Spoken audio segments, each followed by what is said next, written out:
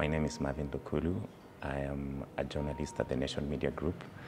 Specifically, I'm a multimedia producer for NTV. I am currently part of the Baraza Media Lab Data Storytelling Fellowship, the 2023 cohort. So my story idea is based on what the president said a few days back about planting 5 billion trees in 10 years. The current situation we're having, there is drought and famine. People are dying of hunger, and it's all because of climate change. So my story will focus on the feasibility of this ambitious project, how the country will be able to achieve the number, and if it's true that when we plant all these trees, we'll be able to avert the climate crisis.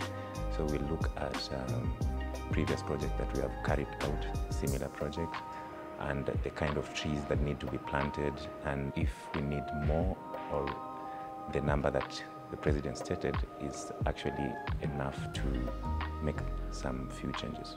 Data has really become king globally right now, and as journalists, we tell people stories.